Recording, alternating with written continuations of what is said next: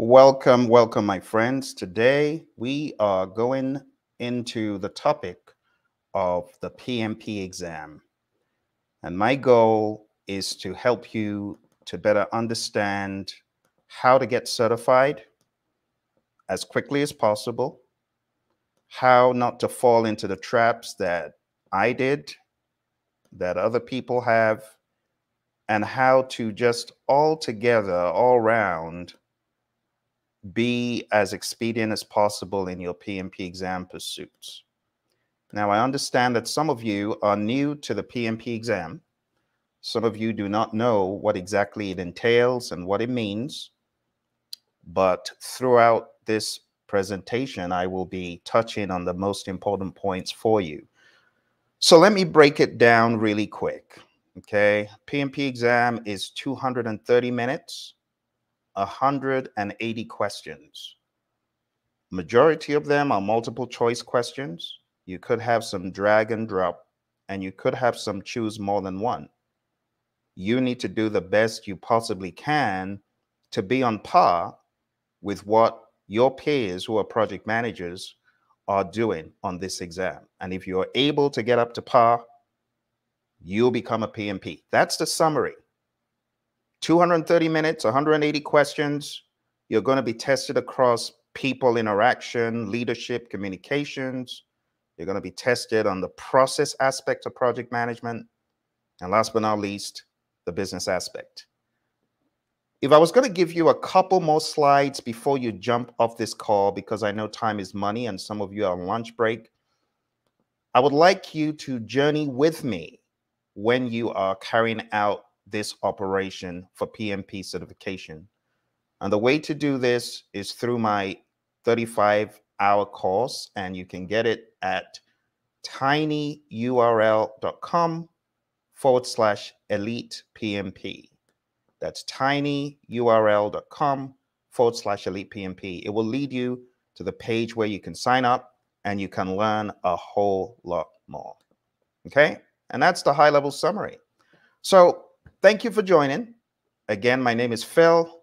I'll give you a little bit of my background. I got certified as a project management professional in 2005. I got certified because a really awesome colleague of mine introduced me to the world of the PMI. And her name is Mary Hirschner. She ended up becoming my mentor, introducing me to the world of the PMI. And kind of like you, I was wondering, should I do it? Should I not? You know, ask my boss, should I do it? And my boss said, don't do it, don't do it. But I'm glad I didn't listen, because I wouldn't have been able to get out. I escaped from the company I was in.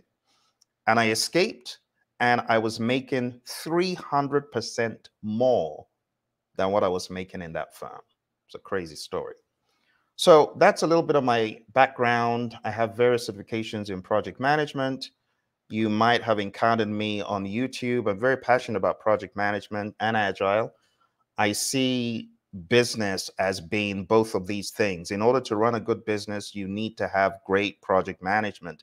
And in order for your project management to be truly great, you need to be thinking agile. I train a lot of these courses with my buddy, Roy. His name's Roy Schilling. That's him on the screen.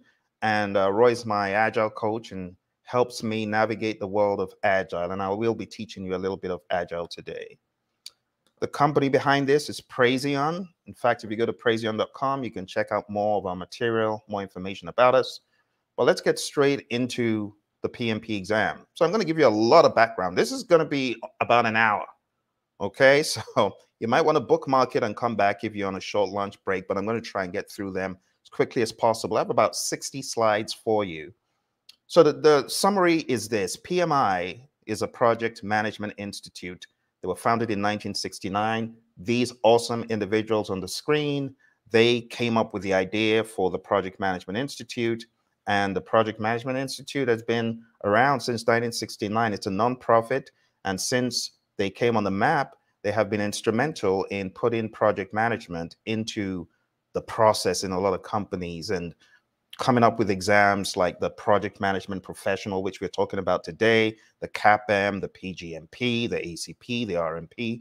There's so many of them, and they all mean something. Seriously, they do mean something. But PMP means Project Management Professional, okay? The PMP exam is usually linked to a book known as the PMBOK Guide. And the PMBOK Guide, PMBOK just stands for Project Management Body of Knowledge Guide. I'm going to show you what these look like. Okay, now the exam is not based on these books, but these are standards.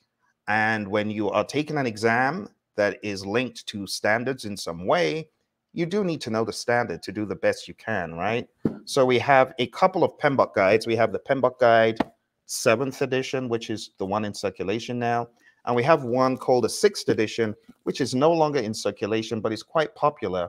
And the reason is the 6th edition goes into a lot of heavy process, and it gives beginners a clear idea of what project management is from a traditional perspective. Okay, now there's some other books that are used for this exam, but those two, they're the ones that you hear the most. All right, so the PMBOK Guide, it provides a common lexicon and a standard for project management. As we traverse this journey, we might as well talk about the definition of project management. It's applying knowledge and skills and tools and techniques and leadership and all the great skills you've got to a project in order to derive the output, which should in turn yield value. And when we net all that value, we get benefits, right? So benefits and value are things we look for from a project. And at the end of the day, that output not only gives you benefits and value, but it leads to a desired outcome, whatever that outcome is. So project management is the application of knowledge, skills, tools, and techniques to project activities to produce a specific deliverable, and in turn, you obviously want to get some output from that. A few terms that you will hear in this journey, you'll hear the term program, and a program is just two or more interrelated projects that are managed in a coordinated way. Here's an example. A program, you've got project A, B, and C. So assume project A was a hardware project, project B was a software project, and project B, a software project, project C, the integration. Together, we're managing them as one unit, a program. And the reason why we do this is just to get better bang for the buck, better benefits, better control, common sense. It's like buy one, get one free. Why do you want to manage things disjointedly when they're unified, right? Towards what they're meant to achieve. That's the general idea. And then we have things like sub-programs, sub-projects. Those are smaller pieces of a program, right? A sub-program is a smaller piece of a program. A sub-project is a smaller piece of a project. So you are going to hear that quite a bit. When we talk about program management, we could break it down in a number of ways, but I like the way Prince 2 has it. The glossary of terms, it just says the coordinated and intentional management of one or more interrelated programs to deliver benefits and gain better control. So you're going to hear these words. For those of you who are in the world of operations and you're like, I don't know if I should take this exam. I don't even know if I qualify. Maybe we can have a discussion. But we talk about operations in this world as well. And operations are just an ongoing endeavor that are undertaken to support the business. All right, so high-level overview of the PMP exam. It's a project management professional. It's offered by the PMI, globally recognized credential in the project management domain. I would advise that you understand the basics. I'm teaching you the basics now, right? To get PMP certified, you got a number of buckets, and I'll be showing you the options. But if you have a degree, equivalent of a bachelor's, that is, and you have 4,500 hours, which really boils down to 3 years, right? So just say you have a degree and 3 years of project management experience, leading, directing projects, and you have 35 contact hours of formal project management education, you're set. Now, those of you that don't have a degree, you need 5 years of experience, which amounts to about 7,500 hours, but it's 5 literal years. You must go through the passage of time. That is important for your application. And for those of you that have a CAP-M, which is another certification from the PMI, Certified Associate in Project Management, well, you just skip all the other requirements. It's like you're playing that game and you just hit the magic button and you just bypass all the modalities and red tape. You're CAP-M, you are eligible to take the PMP exam, as long as you have the other pieces, right? The experience, you need to have the 3 years or the 5 years, but you don't need the 35 hours. That is waived if you've got the CAP-M, okay? So Understanding the basics, I would say go to PMI's website, download the PMP handbook if you need to, read it, and ask me questions. I'm here to answer questions, all right? So I'll be checking the comments every now and again.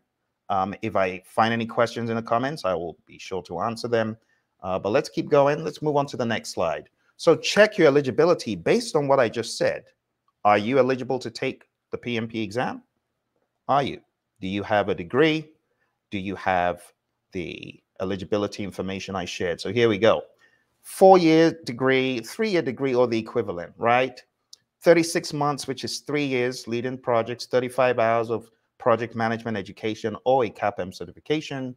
For those who don't have a degree, then a high school diploma or an associate's degree, same, band here, 60 months, 5 years, and then 35 hours of project management education or the CAPM.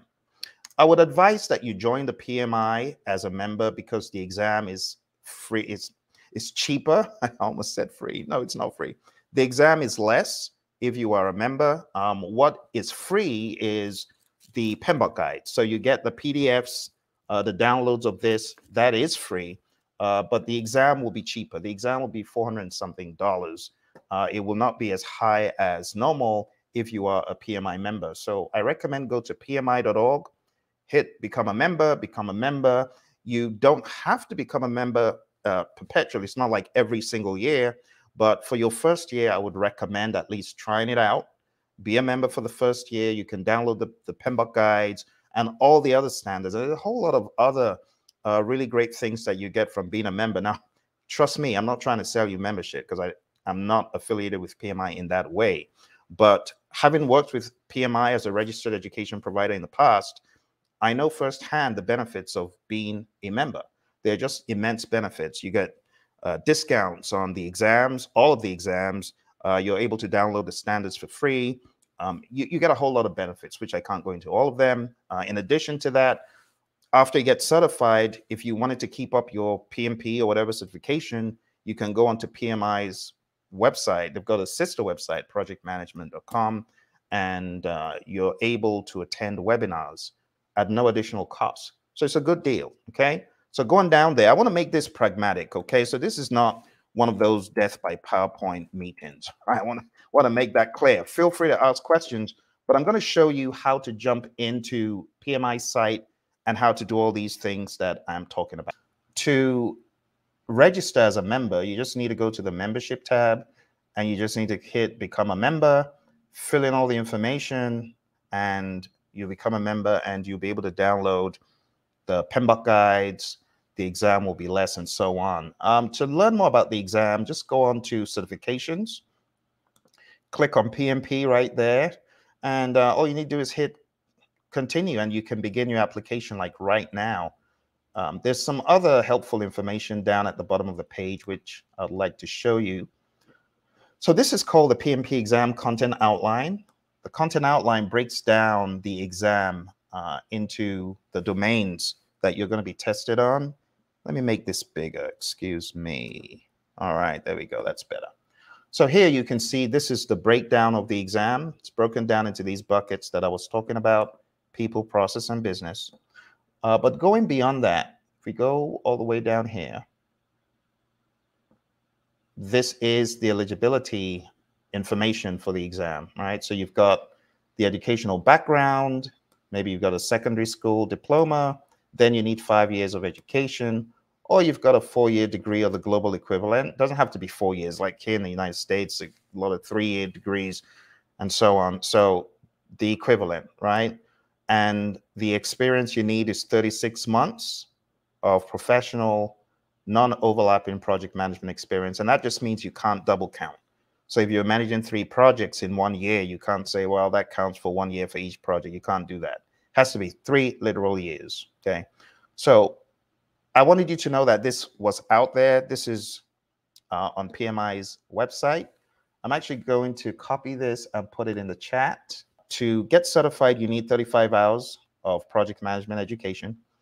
And to get that education right there, you can go to tinyurl.com/elitepmp, and you can get the 35 contact hours you need via my course on Udemy. There are many additional resources that people use for the exam. I have a few books that I have written for this exam. Let me see if I can bring up one or two of my books. So for those who study with me, there's a couple of books here. One of these books is called Agile Principle, Run and Cut. This tackles the Agile piece. Another book is called Project Management Essentials. These are books I've written for the exam, so they help simplify what is in the standard. So if you're going to study with me, these are some of the materials that you would get. I would also recommend taking mock exams. There are a lot of mock exams in the books, a lot of mock exams on my course, lots of questions to help people. I would highly recommend that, but I would say be careful. This is a big warning to people who just take random free mock exams. Not only are some of those mock exams outdated, but some of those mock exams could also have information that could be harmful. For example, there are companies that are involved in shady practices and they think they're being smart. They send people out or they employ people who have taken the exam to harvest questions. And very recently, PMI has cracked down on any kind of cheating. So you don't want to expose yourself to the wrong question banks. Highly advise you to beware. Don't just take random quizzes, random mock exams. Make sure you're taking them from a tested and tried source. That is very important. Regarding the application submission, you can submit your PMP application via the PMI website. In the next few seconds, I will show you how you can complete your PMP application. So I'm going to show you right now. I'm going to open up a blank slide, and I'll just show you a very quick demo. So if you're filling your PMP application, remember you need projects that you have worked on as a project manager. Now, even though your title was not project manager, you may have managed a project. So we're not saying if your title isn't project manager, then you cannot be certified. That's not what we're saying. You just need to make sure that whatever you're putting forward, you can back it up. So let's say I'm working on a project, and this is, I'm just going to call it software development project. The best way to document your experience is by breaking it down into the 5 process groups. And I'm going to show you that very quickly. It's very straightforward. Every project needs to be initiated, okay? And that just means authorized. Every project needs to be planned. Every project needs to be executed. Every project needs to be monitored and controlled.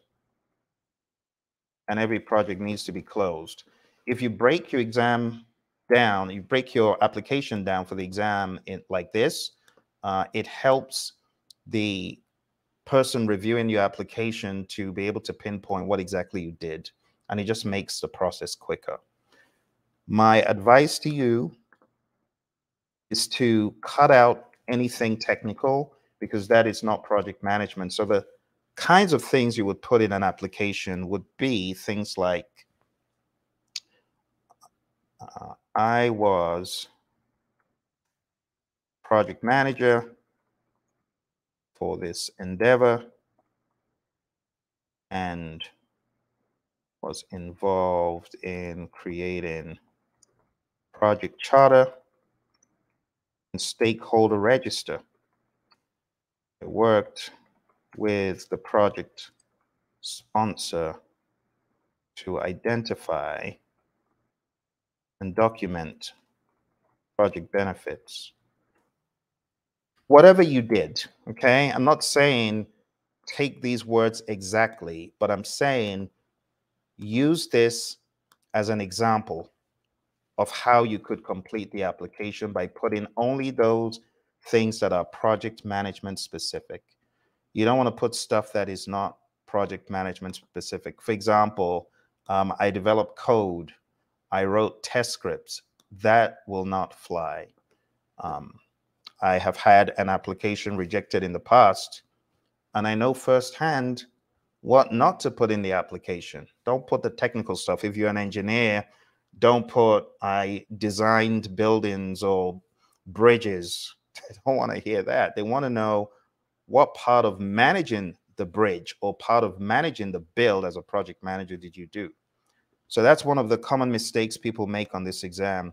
For planning, you could put something like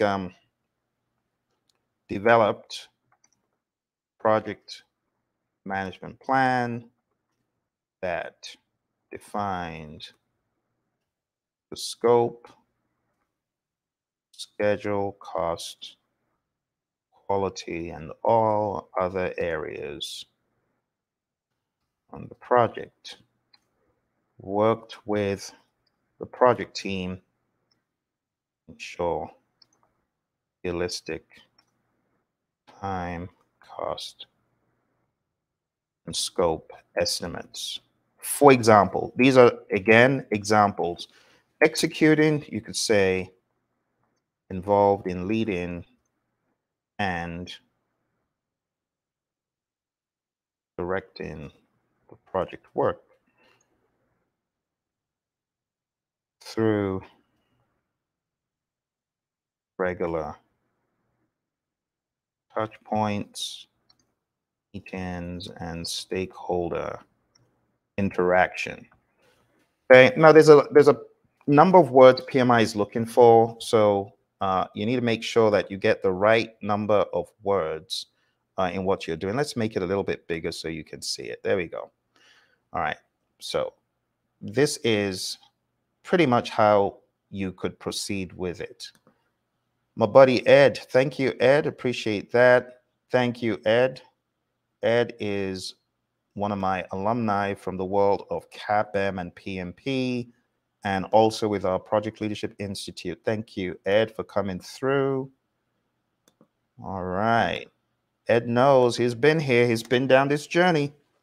Monitoring and controlling, you could say, created work performance reports and showed the project proceeding planned.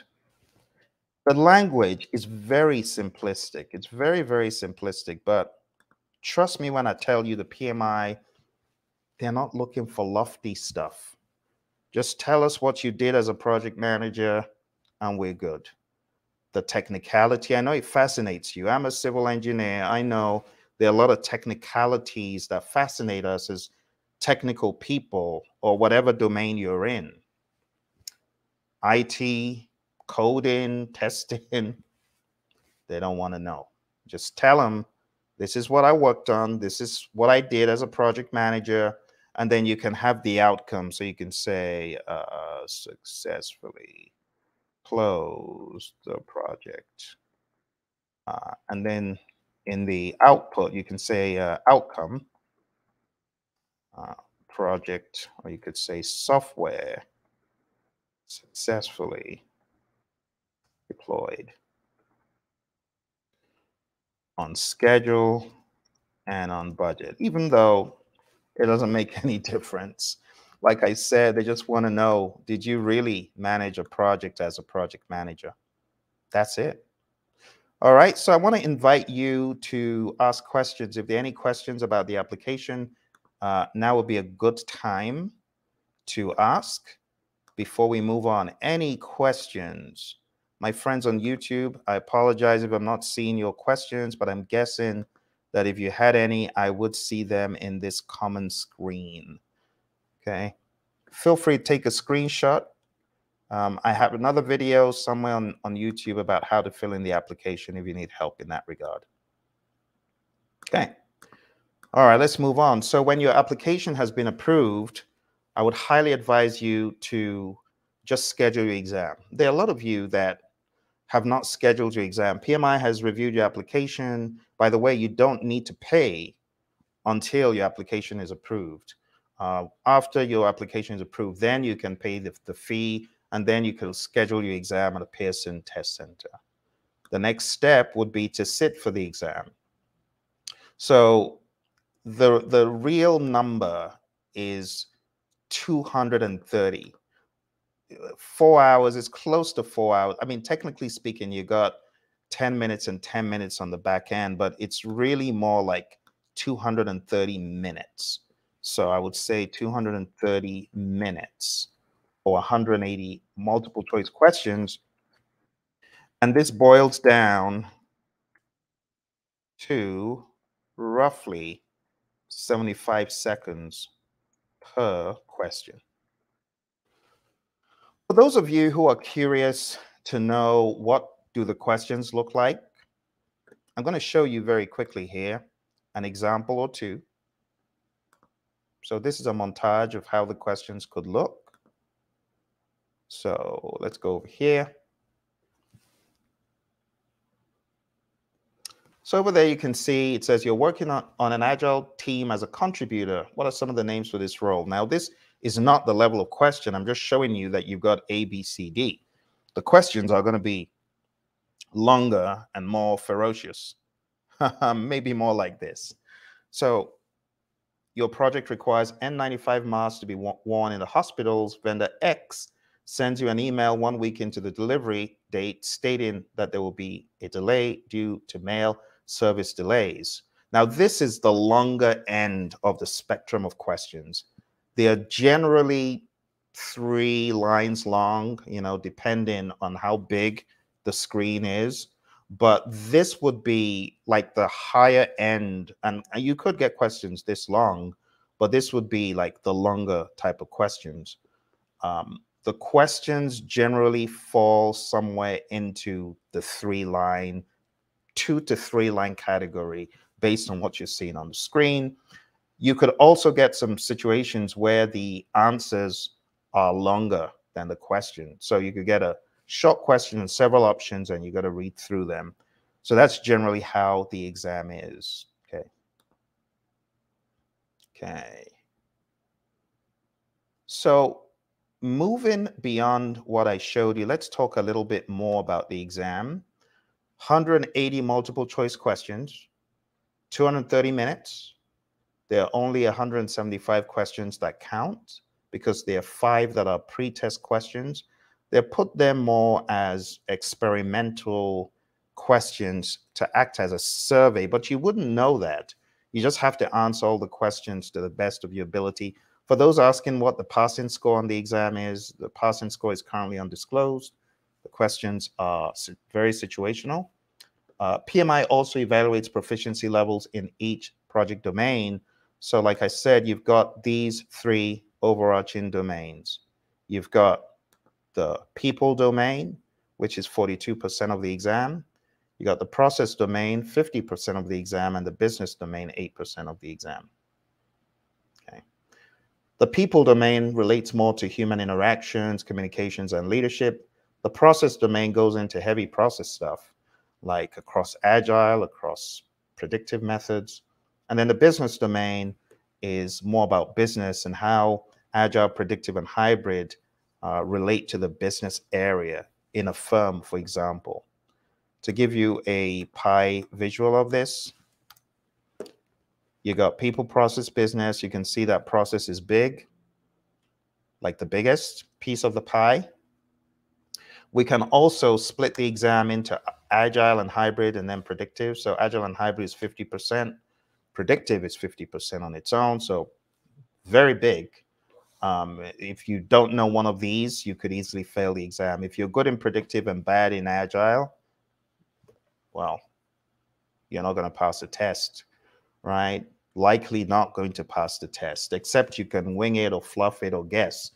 So my recommendation, if you're taking this exam, is go for very good training that gets you on par with agile and predictive. The last thing I'm going to do is just show you how to think in an agile fashion, right? I often say agile is a mindset.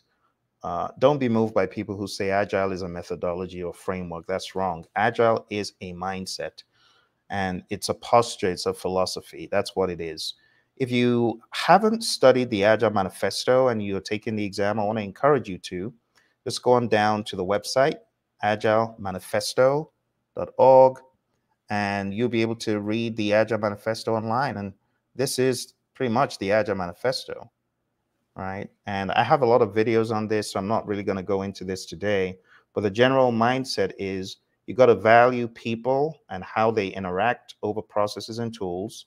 You got to value having a working product than just comprehensive documentation.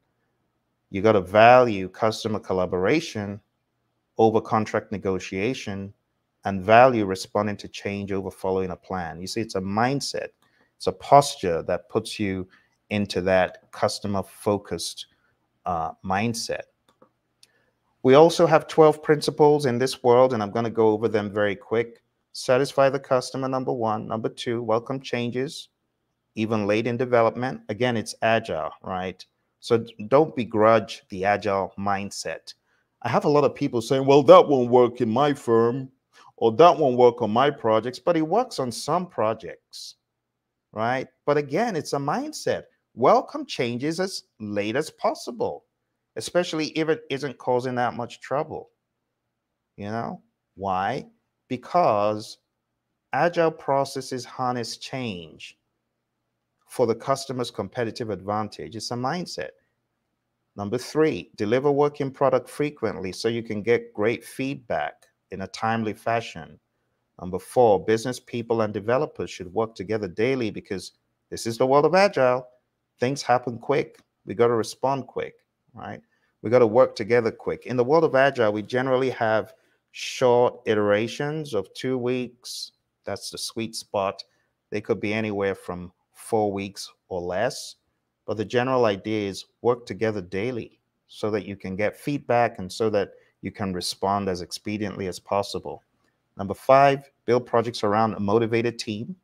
Number six, communicate face-to-face where possible.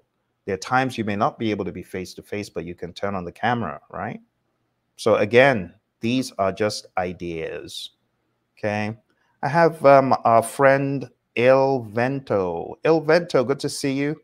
And the question is that live? Yes, this is live right now. It depends on when you're listening to it, but it is live. The time right now to timestamp it is 12:37 PST.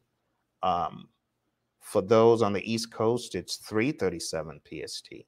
So if you have any questions, definitely ask, and I'll be more than happy to answer. Number seven, working product is a primary measure of progress. Number eight, oh, I didn't tell you the day. I should have told you the day, right? I should have told you that this is October 3rd. It is October 3rd, 2023. Thank you. Thank you for joining. Okay. Okay, working product is a primary measure of progress. So in this world, we really focus on getting a working product out, not just statuses and 99.9 and 98s and 90s. No, no, no. The main thing is it done? Are we done? That's the primary measure of progress. It's a mindset. Okay, not to say that statuses are bad, but that is not how we roll in Agile because we've already broken it down into tinier iterations. And the question then is, will you be done? Will you be done when we get to the end of the sprint or not? See, it's a different way of thinking. Number eight, Agile processes promote sustainable development. The sponsors, developers, and users should be able to maintain a constant pace indefinitely. It didn't say fast pace, constant pace. Okay, thank you, my friend. I appreciate that. How is Italy doing today? What's the time there? It's about 9:39, if I'm not mistaken, or thereabouts. Let me know. Let me know how it's going and when your exam is scheduled. All right, number nine, continuous attention to technical excellence and good design enhances agility. Just think about it. When you pay more attention to technical excellence, it reduces the amount of fan cleaning you need to do because no one's making a mess like that, right? So when you spend time thinking about good design, the great Steve Jobs, he said, design is not what it looks like or what it feels like. Design is how it works. So how it works, when you really have good design and great attention to that, it just enhances your agility, reduces technical debt. Simplicity, the art of maximizing the amount of work not done, is essential. This is just saying cut out the fat. Cut out as much fat as possible. Number 11, the best architectures, requirements, and designs emerge from a self-organizing team. And last but not least, we have at regular intervals, the team reflects on how to become more effective, then tunes and adjusts its behavior accordingly. So what are we saying here? All we're saying here is you should take some time out, have a retrospective where possible, but don't have a retrospective only at the end of the sprint. Have a mindset of Kaizen to constantly improve. That's what this is saying. All right. So I know that lots of you know about Agile, you know about the manifesto, and you probably know about the different frameworks, but not everyone does. So for those of you that do not, I want to begin to introduce you to the world of Scrum, because Scrum is an Agile-oriented framework, and you are likely to get questions that touch on Scrum. So I'm going to touch on Scrum before we close today, okay? So what is Scrum? Scrum is a way that we solve problems, complex problems. It is a very simple way of solving problems. It's a framework that allows you to bring in additional things, but at the same time, we are careful to not mindlessly cut stuff out of Scrum. We want to leave it intact for it to truly be Scrum. Now, there are a lot of Scrum and Agile zealots who like arguing this point. I don't like belaboring the point. The bottom line is keep it 100. If you want to add. Don't take out, because it will not be Scrum any longer. And that's okay. You can have a hybrid approach, but don't sacrifice things in Scrum mindlessly. The people who argue, well, we shouldn't have this event. Don't listen to those people for your exam. That's all I'll say. Don't listen to them. So how does it start? In this idea, we can see a group of stakeholders gathered around an individual. That individual is called a product owner. The product owner is that role who understands the stakeholders. You can also see the product owner is sitting on a bunch of money. Why is that? Because a product owner is referred to in Agile circles as the chief value officer. Think about it. The product owner knows what is valuable and ensures that only those things are done. All right, let's move on. So the product owner collects all of these requests that the stakeholders have and puts it into a product backlog. You get it? Backlog. It's a log of things that are possibly going to be done. Doesn't mean they are all going to be done. Some of these might be out of scope. Yes, even in Agile, we have things that are out of scope. So we have a product backlog, and this is all of the stuff the customers want. Then we have an event called sprint planning. In sprint planning, we decide which of these things in the backlog are we going to do in the sprint, and we get a sprint backlog. The sprint backlog is a subset of the product backlog, okay? We get the sprint backlog, and then we begin to do. Now, be aware that the moment you are doing sprint planning, you're already in the sprint, because the sprint is like this. Let me show you real quick. The sprint in the world of Scrum is a container for all the other events. All the other events happen within the sprint. So if this is the sprint, you have sprint planning, which we've talked about. You also have the daily Scrum, which I'm about to show you over here, the daily Scrum. And the daily Scrum is a daily event. Duh, it says daily. It's a daily event. It's funny because some people say, well, we have a daily Scrum weekly. No, that's not a daily Scrum. Yeah, that's not Scrum, right? So it's daily. We also have what we call a sprint review and a sprint retrospective.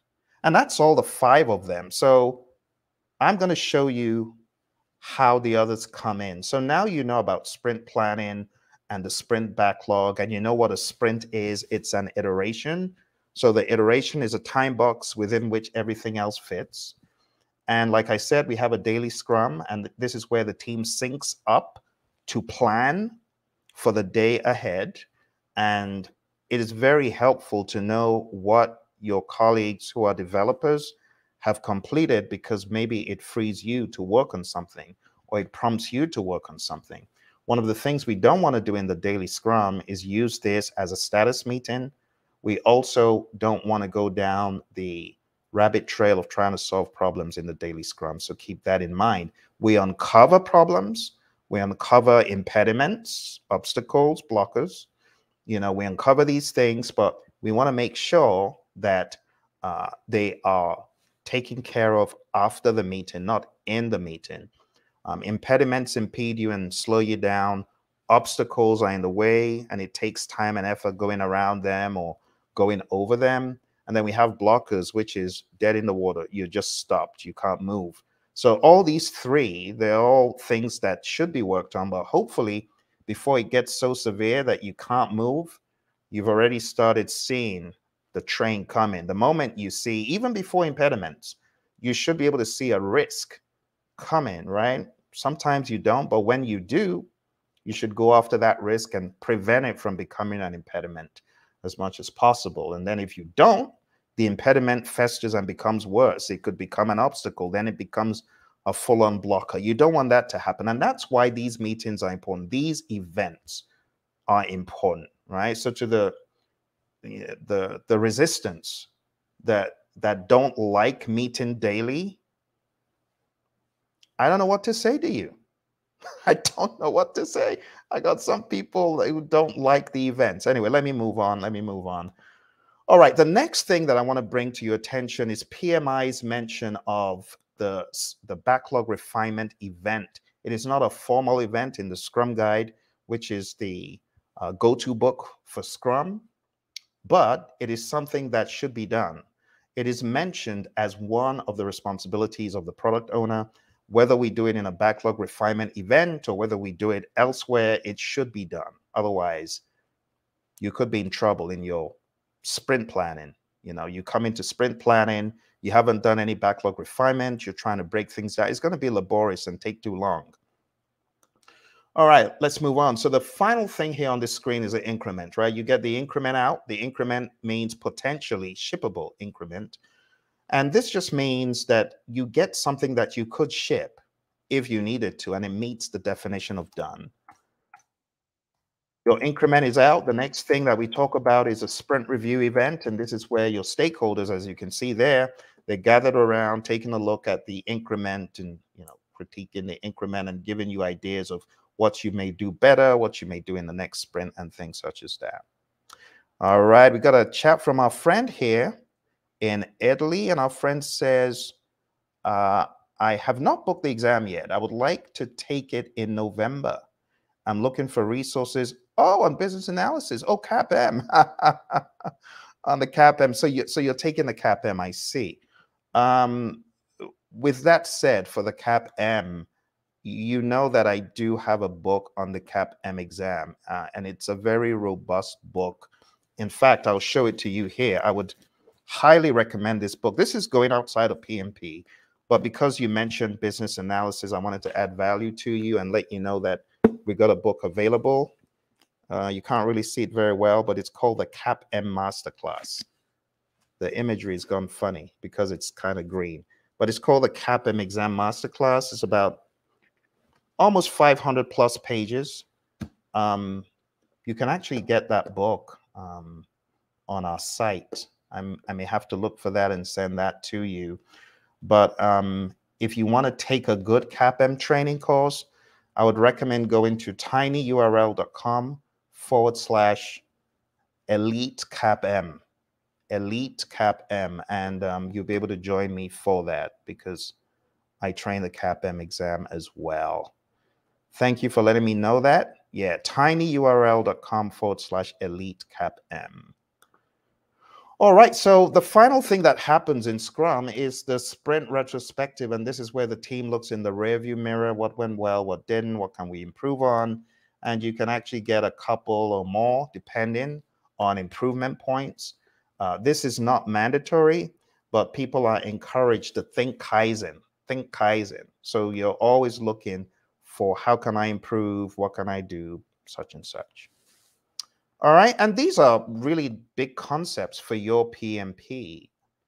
The final concept before we go, and I should have probably shown you this earlier, but there are two ways to look at project management. You could look at it from the lens of traditional, which is the scope is fixed. the schedule and the budget are estimated. Do you work in a company where management's major concern is, let's fix that scope so everything else stays the same? I can tell you it doesn't work. People think it does, it doesn't. Then we have the world of Agile, where we flip this triangle on its head and scope is flexible or estimated and schedule and budget are fixed. What do I mean by that? What I just showed you was an example of a time box. If you fix the time box, the question is, what scope can I fit in? You see, the scope is now flexible. The time box is rigid, but the scope that you fit in is flexible, right? So some visual conceptualizations in project management. We have predictive project management, looks like that. We have the world of Agile, which looks like this because it's a series of experiments or iterations to get to your goal. And very popular in PMI space today, we have a hybridization, combine Agile and predictive to give you the best of both worlds, okay? But the one I really want to hone in on is this one, linear, right? For the most part. Even though in what we call traditional project management, we find that change still happens. It's just how we manage change that's different. So for the traditional project management piece, your best bet is to go down the route of the process groups. Understand that there are 5 groups of processes. Like I said in the beginning, as we were filling the application form, you got initiating, you got planning, you got executing, monitoring and controlling and closing. 5 groups of processes, okay? What do we do in these 5 groups? Let me break it down very quick for you. The very first one is initiating. This is where we develop a project charter, and on top of that, we identify our stakeholders. Second thing we do is planning, right? We plan everything under the sun. Scope, schedule, cost, quality, resources, communications, risk, procurement, and stakeholder. Then we have executing. This is where you're carrying out the work, you're executing the plan, you're creating deliverables, you are auditing the work process, and so on. Then we have monitoring and controlling, where you are reporting on the project and you're making changes. And then we have closing, right? You're closing out either a phase in the project or the entire project. The deliverable is transitioned, the final report is created, you're examining drivers, the lessons learned are archived, and more. Okay? Output, project charter from initiating, project management plan from planning, the deliverable from executing with good leadership. The output from monitoring and controlling are these work performance reports majorly, and then from closing, it's the transitioning of what you did. Okay? Hit the pause button and take a screenshot because this might help you as you fill in your application form.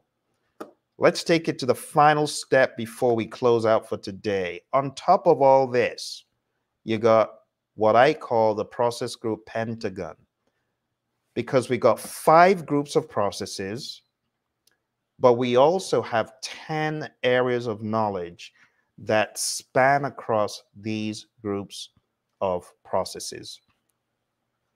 So here are the knowledge areas, and they're not in any particular order, and they are not on the different pieces of the pentagon for any deliberate reason. It's just the way the visual ended up being.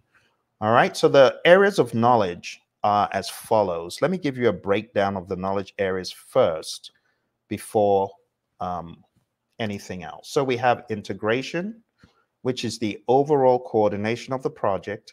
This is what project managers must not compromise. You ever pulled your hair out feeling I'm all over the place, I don't know what's going on? Oh, maybe you're challenged in integration. You're not able to keep it cohesively. And honestly, a lot of PMs are not that great in keeping everything together. They're good in one area or 2 or 3, but you got to be an all-rounder. Integration is what mimics that, being an all-rounder. So everything coming next, you got to combine them. All right, what is next? Scope management, schedule management, cost management, quality management, resource management, communications management, risk management, procurement management, and stakeholder management. You got to be able, this is what I'm saying in essence, you got to be able to combine all these pieces. Let's go back. you got to be able to combine, if I can get my pen to work, all these pieces.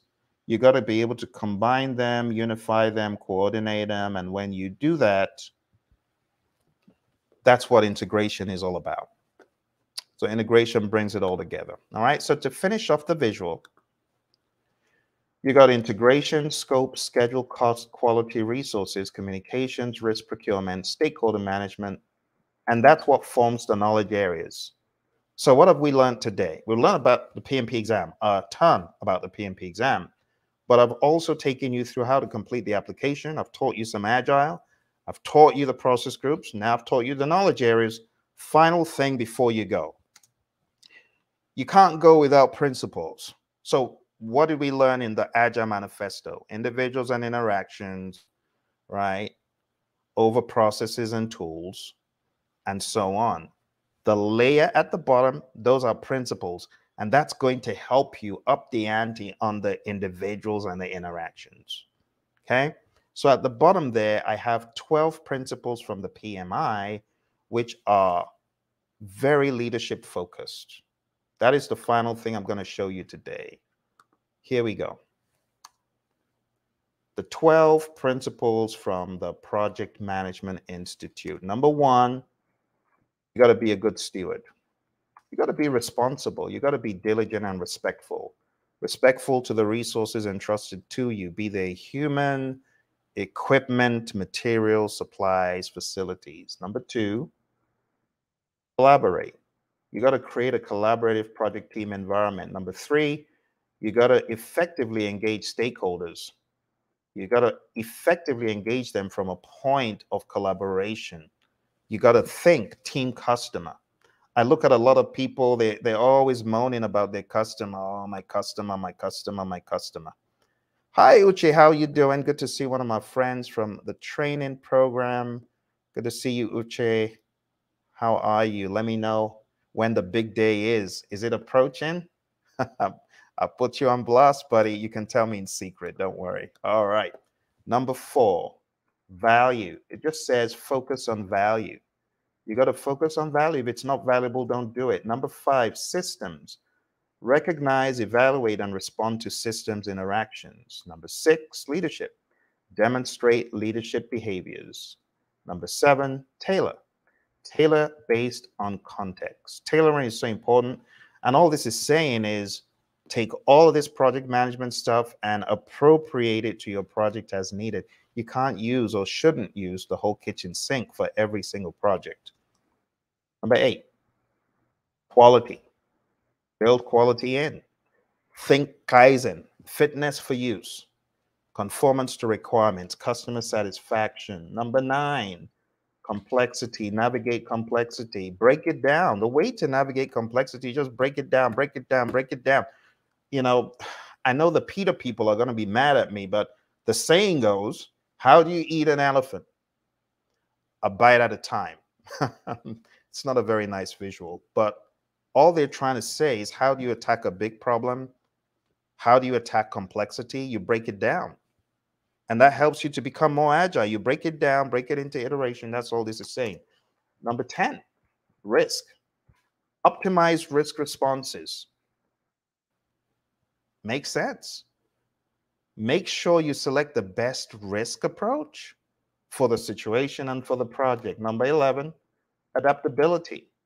Embrace adaptability and resiliency. It just says be agile. That's the summary of this. And number 12, change. Enable change to achieve the envisioned future state. And with that, my friends, we've come to the end of our presentation for today. If you really mean business and you want to be with one of the best in the business, you want to be with a buddy who has not only gotten certified, but has shown prowess in the world of predictive and agile, someone who has actually gotten their feet wet and hands dirty in various industries, various companies like Honeywell and Motorola and Caremark at the time, now CVS, right? American Airlines, Skillsoft. I mean, the list goes on, and some of my clientele, you know them very well. The FBI is one of my clientele, U.S. Army, the Air Force, the U.S. Air Force out in Europe, the U.S. Army Corps of Engineers who I volunteered for. So many firms worldwide, Department of Transport, Department of Commerce. If you truly mean business, I just want to encourage you to hit the button to join. Why wouldn't you join a program that is created by someone that has the kind of experience that I have? It's not all that fluff stuff that you see, like someone who was microwaved and came out of the oven like yesterday. No, I got certified in 2005. Sometimes I forget when I got certified, 2005. I know that's going to date me. Oh my goodness, that's 18 years. People who are 18 already, they're working, they're grown and working. So I hope this gives you some confidence to join my program. Again, my program is called Elite PMP. And to join, all you need to do is go on down to tinyurl.com/Elite PMP when you join the program. Right here, whether it's LinkedIn or wherever you found this, I need you to message me because I have some really awesome freebies for you.